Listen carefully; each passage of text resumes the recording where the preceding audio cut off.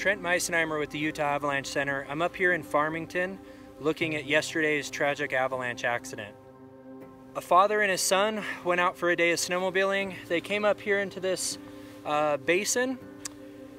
There were already some tracks on this slope, and the 18-year-old man decided to climb up the hill on the right side.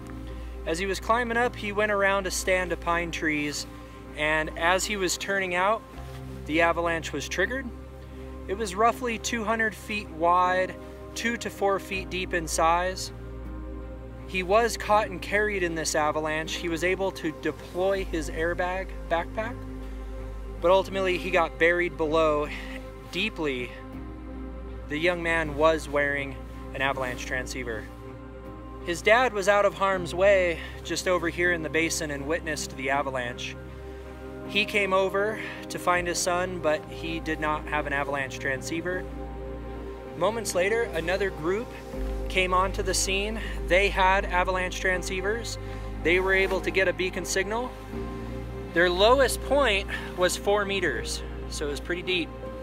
They pulled out their probes, began probing, and after about 10 tries, they got a probe strike and located him about 6 to 8 feet deep. So I'm standing here on the debris of yesterday's avalanche where an 18-year-old young man was caught, buried, and killed. He was buried just right over here next to me. What's really hard to realize is that this slope doesn't look like a terrain trap, but in fact it is one, because it's a big steep slope that all transitions to a flat valley bottom here.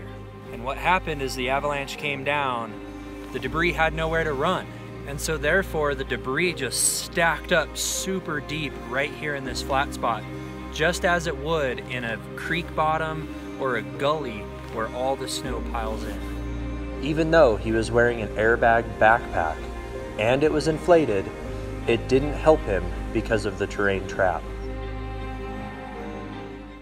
And after a lot of effort and a lot of shoveling, moving a ton of snow, they were able to pull him out of the snow, and the hole is about 11 feet deep. So a lot of debris stacked up in what doesn't look like a terrain trap, but in fact is one.